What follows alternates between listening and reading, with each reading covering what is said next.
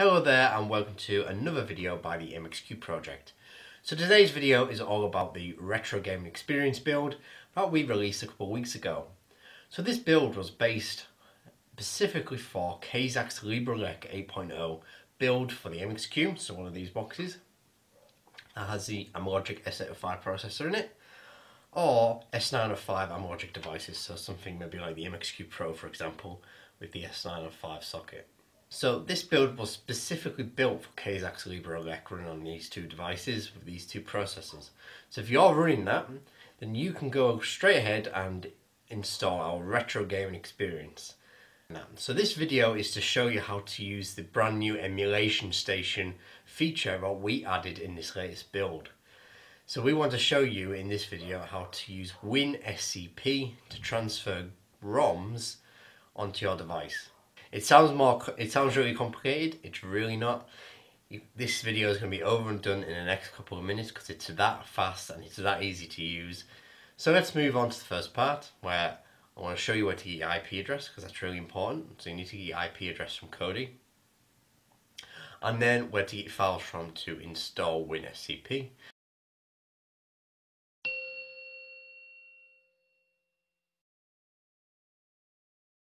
So load up your gaming build and let's go to System. So we need to go and grab our IP address. Go to System Info as shown. And as you'll see, you see your IP address. Make a note of that IP address because we'll need it later. Let's come back out and let's make sure a few things are turned on because we need to ensure SSH and Samba are turned on. So head over to add-ons. Apps, should I say. Yep, head to apps.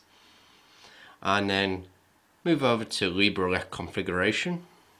I'm sure you guys already know how it's all laid out, etc. And then what we need to do is we need to go down to services.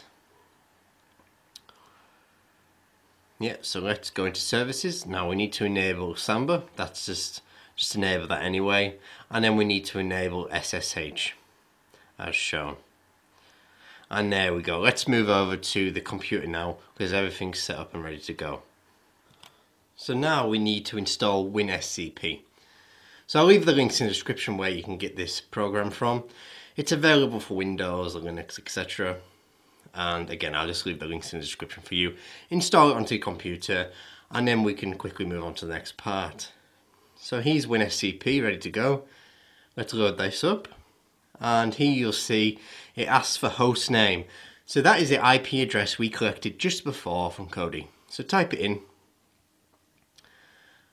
and then click enter. Username is root. So these are default login for LibreELEC, and the password is LibreELEC. So username root, password LibreELEC. And that's it. So we're now connected to the TV box running the retro gaming build, and you'll see here it says ROMs, and then you'll see all the different systems all nicely laid out with all the individual folders, and all you got to do is drag and drop your ROMs into these folders, and that is it. So as you'll see, I've got Sonic the Hedgehog audio in here. I'll go and grab it again, so I'll go into ROMs, transfer it across. Obviously it's already in there, so it just asks me to duplicate it, etc. But you get the idea, I think. But it's simply a case of drag and drop in your ROMs now. And that's pretty much it. Let's move it over to Emulation Station and see what happens when we transfer these ROMs into these folders.